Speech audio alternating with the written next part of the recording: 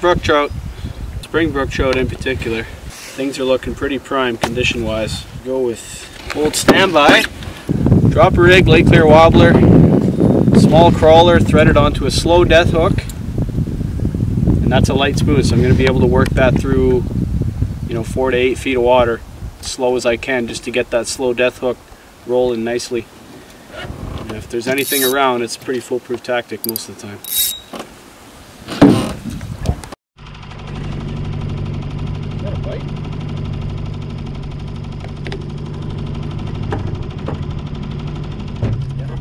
Yeah, I got it.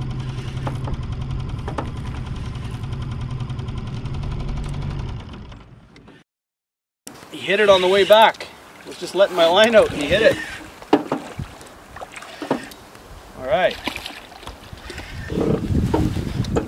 Easy brookie.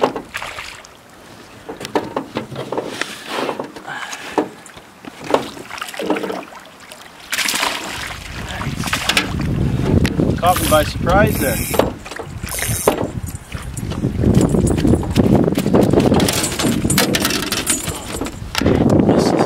One for this lake.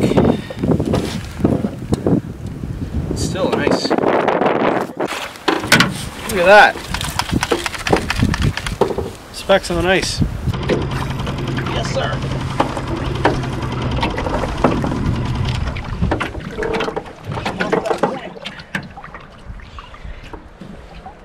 Wait.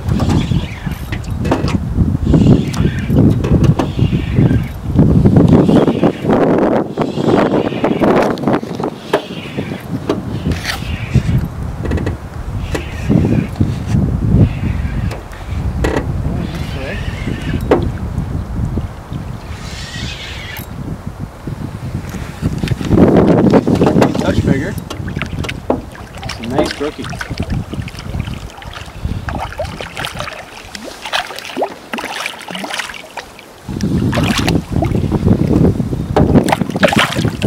at that. That's a beauty.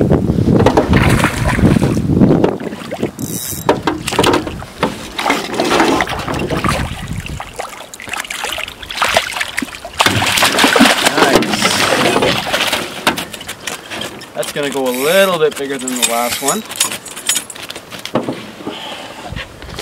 Look at that. That's a real chunky one.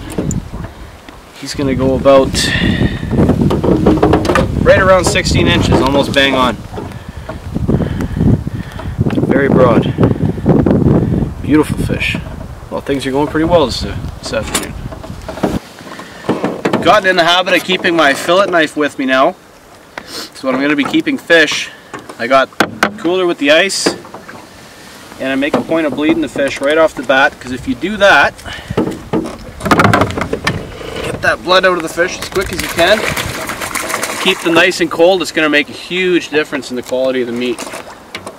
When it comes time to clean it, prepare it, it's going to be it's so much better condition than if you were to just drag it along in a stringer and keep all the blood in it and drag it around in warm water. It's just no good.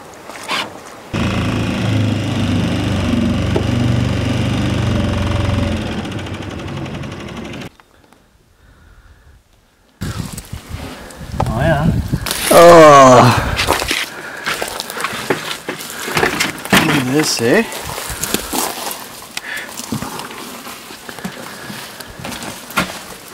Nice stove for you.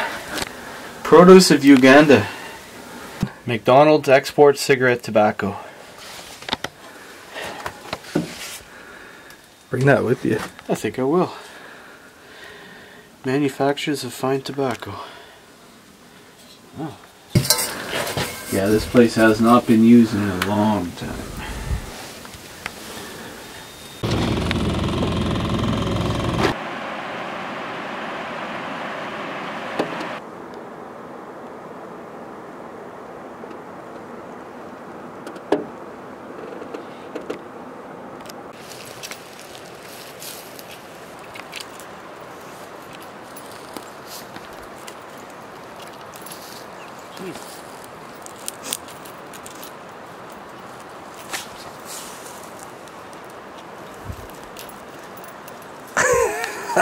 Fucking Phil.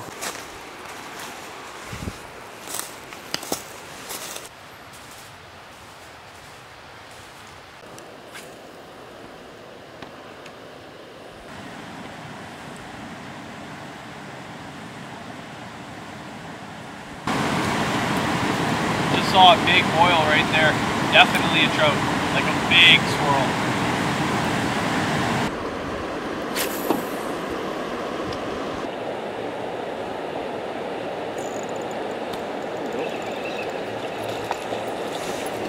Fish on.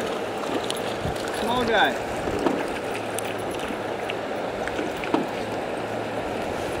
I think we can just both flip him. Still a good sign.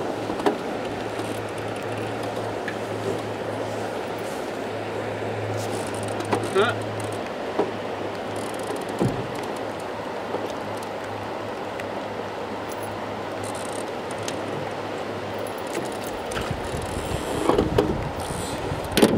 It's right up in the shallow stuff.